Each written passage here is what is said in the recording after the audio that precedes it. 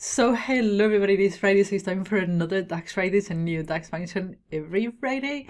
And in today's DAX Fridays, I'm going to show you how to grab the last values that are not blank on a table. And there are some constraints there. I'll show you in just a second, so let's get started. Okay, first of all, I have not gone mad yet, at least. I know it is Wednesday, but we're going to do part 2 of the vaccine tracker. And in here, we're going to do the modeling, and I'm going to show you the most complicated calculation. So I need to do this first before we actually do the visualizations. So I will do the visualization on Friday, and DAX Fridays will be today on Wednesday for this time. So what is the issue? Let me show you. If you've seen part 1, you already have a few familiarity with the data. If you haven't, don't worry, I'll show you. So I have here a table called vaccinations and contains the number of doses that have been given to people by location, date. We have a column for fully vaccinated, a column for people vaccinated, which means people that have received at least 1 dose. And this is people fully vaccinated, means they received all the doses that are needed to get full coverage. And then I have a week and short week date. I explained that on part 1.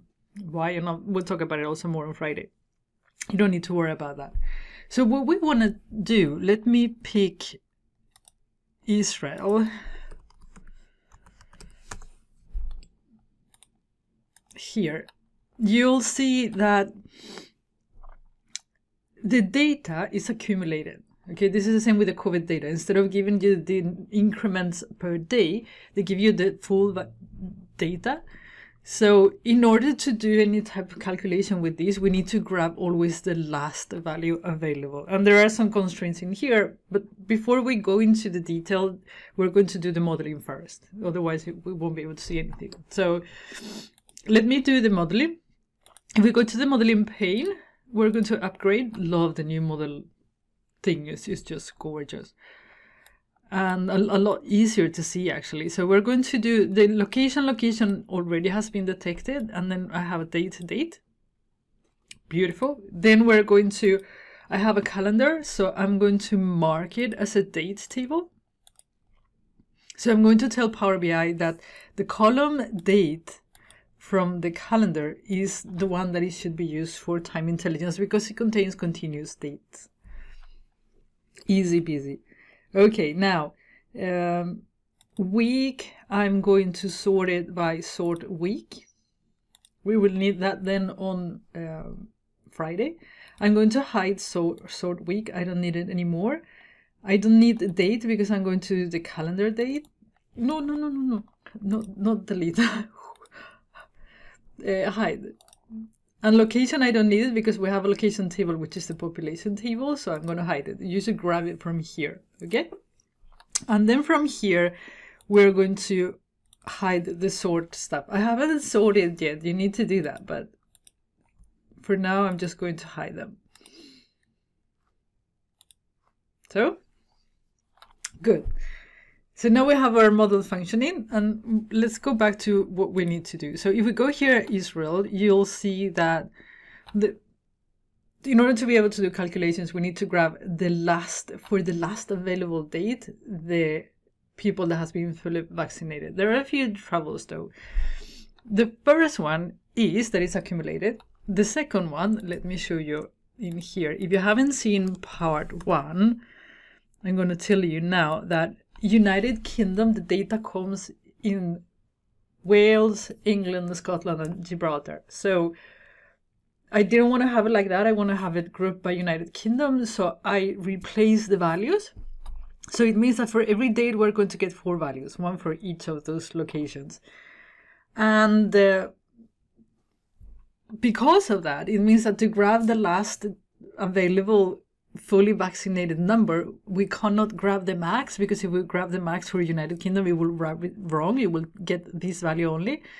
We need to have actually the sum, which complicates things a little bit. You can say, Ruth, you can actually go to Power Query and you can group it, or you can group it here in DAX. Yes, but who remembers a coward? Nobody. We're here to learn, right? So we're going to leave it as is. And there's a third problem here, and is that today is the 20th of January 2021. And if you saw from Israel, we had dates until we had vaccination data available for today's date. For United Kingdom, we don't. And there are more countries like that. Most of the countries, the data available is for January 18th, which means that we cannot grab the last date. So we cannot grab the last date. We cannot grab the max date, the max of fully vaccinated, and it is accumulated. So how do we do that? It's actually easier than you might think. But let me show you. If we grab date, I put United Kingdom in there. I put fully vaccinated. I want to show you this. Here you have the dates for the United Kingdom. If I put here date show items with no data, you will see that this is blank, so we cannot grab the max, right? Otherwise it will give us, if we grab the max for the available dates, it will pick this one that's blank, and we don't want that. How do we do it? How do we do it? Okay. For me, it helps to say it out loud. What is the thing that I'm trying to calculate? So I want to have the last non-blank. So the last value that is not blank, right? So this one is blank. I don't want it. I want this one, right? And last non-blank, depending on how long you've been doing DAX, you may or may not know that there is actually a function that does this. There is actually two, because I released last non-blank value a few months ago. I did a video. I'm going to post the link down below. And it is very, very useful. So let me show you. Vaccinations. We go here, new measure. Number of vaccines. Maybe we should say fully vaccinated people, but last non-blank. Look at this. Last non-blank returns the last value in the column. So the value in the first part of the expression for the expression on the second one that is not blank. But last non-blank value, it returns the last non-blank value of the expression. That's the one that I've always wanted to have. If you still don't fully grasp what this is, again, check the video for last not blank value, and I explain it, hopefully clearly with an example. This is the one that we want. So we want to go through the list of dates on our calendar and grab the last non-blank value of people fully vaccinated and sum it, right? We couldn't get the max. We need to sum it because for England, sorry, for the United Kingdom, we need to add England, Scotland, Wales, and Gibraltar. So, and now we're going to put it in here, and you're going to say, it didn't work. Well, I did a video last Friday titled, Why is DAX so hard? Where I explained that one measure will give you different results depending on the filters that are applied to it, depending on the context. And this is a perfect example, again, of that thing happening.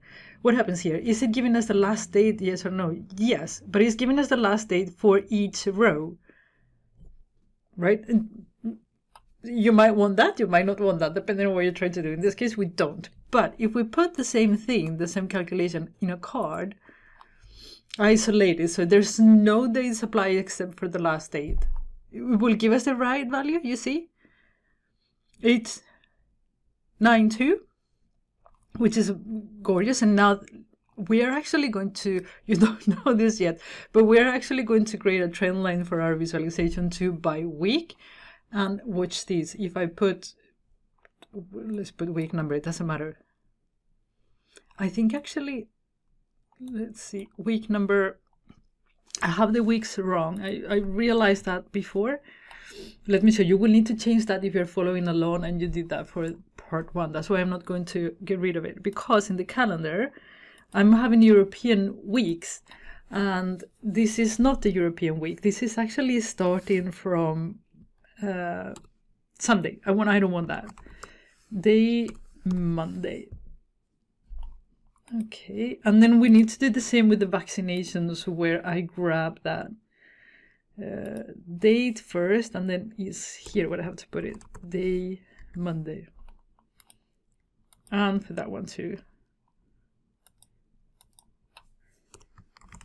Day Monday. Meaning that our week starts on Monday, because we're on week 4 actually, not on week 5. You'll see it now. And then the numbers will match too. So here we have it. So week 4, which is this week, Monday 18th is the last for England, United Kingdom, sorry. And then we have 892. For week 3, it will give us the last available number, which is on Sunday, which is 883. You see that it matches too for week 2. They give us the last one for Sunday, the previous week, and so on and so forth. So it works beautifully. Again, it depends on the context that you put or the filters that are applied to your measure, that you will get one result of the other. So just because you don't see right away the results that you want, it doesn't mean that it doesn't work. Just give them the right filters, okay? So that's all we need for today. We're going to do more measures on Friday, but they are very, very simple and they don't require me DAX Fridays for that. But I thought that this was a gorgeous example of, you know, something that sounded complex in the beginning, while I started thinking about it just with a simple last not blank function, I could actually find the right solution for it. So I hope the video was useful. Again, if you want to know more about last not blank, and all the links are down below, and part 1 is going to be linked here. I'll see you on Friday for part 3, where we will do the visualization. So until then, take care and bye bye.